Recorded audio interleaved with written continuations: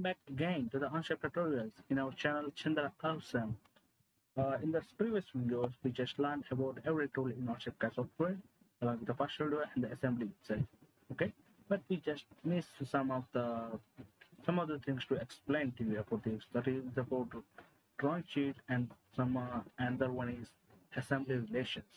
I hope in the previous videos I just explained how to work with assembly means and these extra tools, and but I didn't teach you about the relations, how to work with this in assembly.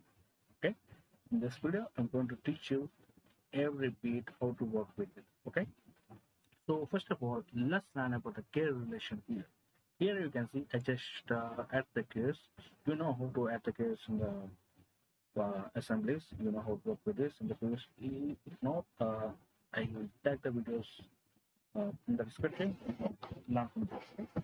And here the two gears I just added and make these centers to be parallel like this. So here I just added the two gears that are adjacent to each other. Okay, they are touching there exactly at the same position, but some of you don't know how to work with gear relations. Okay, and here you can see if I done the if I'm about to rotate it, it is actually working. Okay, let me delete this for now. Okay, so let me show you the for animation. Click on the animate and let's see that the two gears are in relation and they moving related to each other one by one. So how to work with how in many of the tutorials you can see that is how to work with, but we don't know the formula. So I'm explaining again. Here you can see how to work with first relation. First of all, you need to click on the relations tool and just in the maze, and this maze should be revolute maze only, guys. Okay, so here in the previous relation, in the gear one relation, you see I just added two review methods. One is for this one and the review for this one. So you can see it is also showing the reference here. So here we are just asking the relation ratio. It means how does the two gates are connected to each other, related to each other according to the ratio. So, if you want to work with the gear relation, you can simply do that like that. Number of gears of first gear by number of gears of number of teeth of first gear by number of teeth of second gear. It gives some ratio. Let's for example this gear have 25 teeth. Okay, and this gear have 25 teeth. 25 by 21 equals to 1. Okay, so in this way you can get the relation, and here you can see 25 by 21 it gives to 1. So that is the gear ratio, and they connect to each other at exact position. So that's why you don't get any intermeshes or any intertouches here. So in this way you can have the gear relations, how to work with gear relation. And let's come up with a rack and pinion relation. So if you want to work with the rack and pinion relation, let me undo this. Yeah, it needs a one rack and a pinion. See, this is called the rack and this is called the pinion here.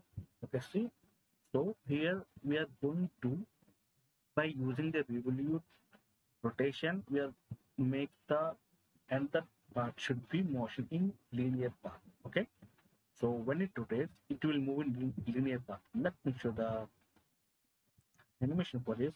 Let's rotate the gear, and you can see actually the pinion gear is rotating, but the rack is moving in linear direction.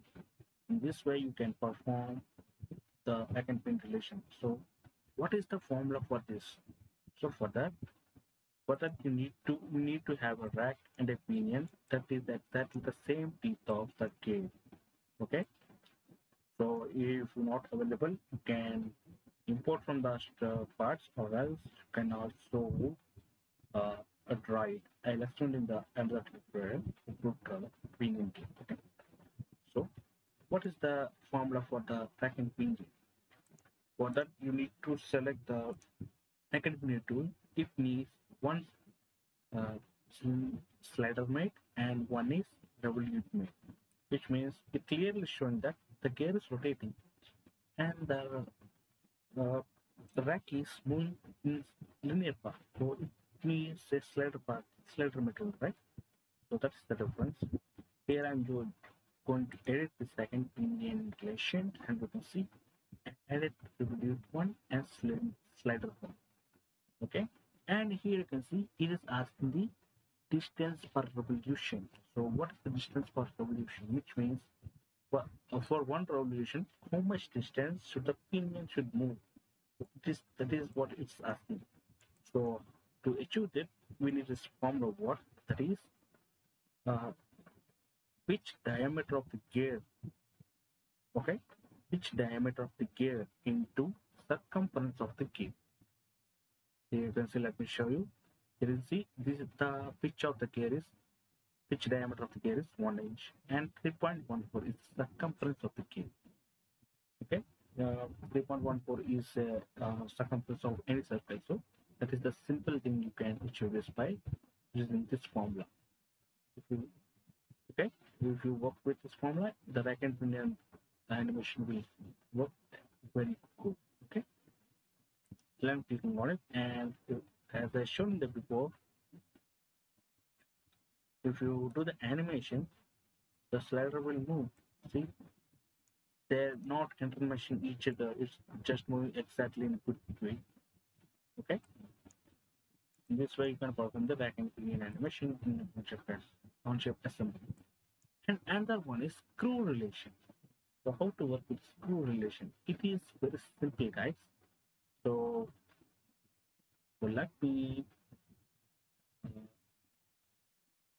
let's work with the import data, which is standard content. Okay, and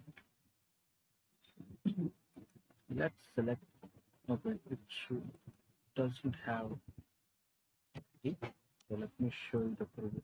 Okay, here you can see you just see that the screw and bolt and a nut, right? So to achieve this animation relation, we just need to have a cylindrical made.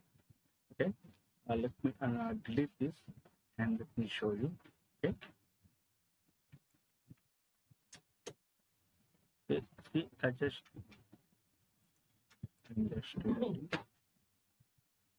okay.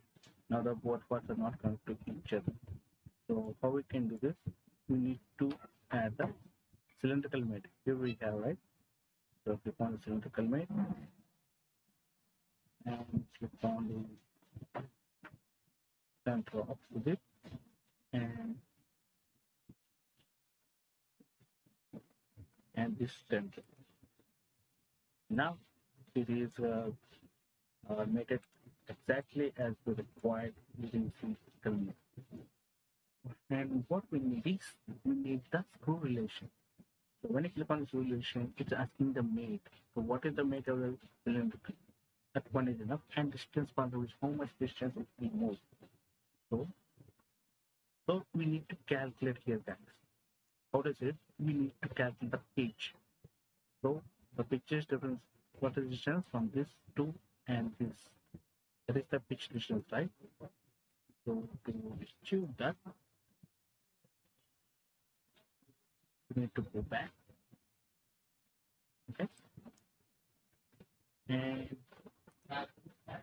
for operation, we add triangle, right?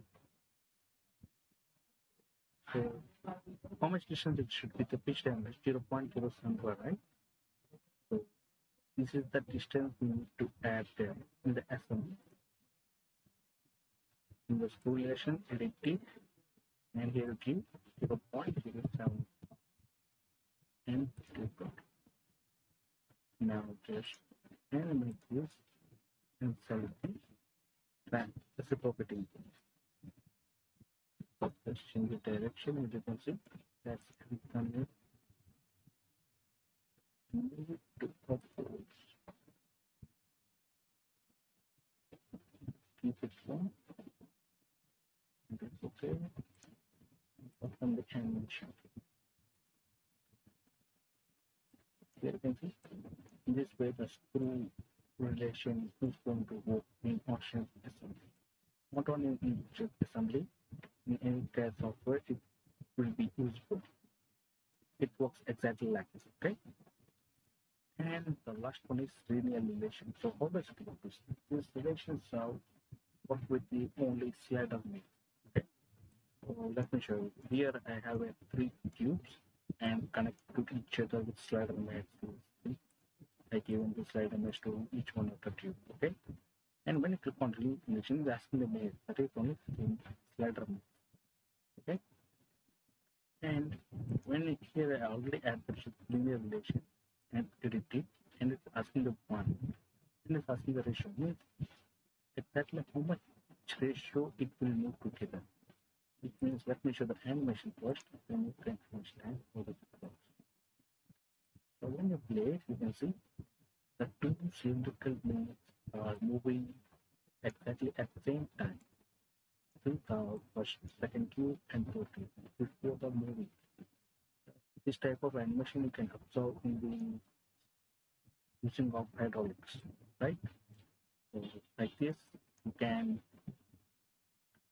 useful for the that you can use the linear relation in assembly of any parts in Onshape CAD software. So how you can achieve this? It is nothing but a more calculated way. Just we need to edit it and give how much distance, with how much ratio it should move. Let's go and just reduce it. So when I do animate it, the speed may be increased or decreased. See? Now they are going a bit faster. So like this way you can use the linear relation. So finally guys, I hope I explained your relation like in Pinion, rule and linear. What are the relations we have in Onshape assembly? Explain you everything. If you still have doubts, do comment in the comment box and let me know. Okay? I hope you might understand guys. In the future videos I will explain you how to work with the drawing sheet in Onshape. Okay? And thanks for watching.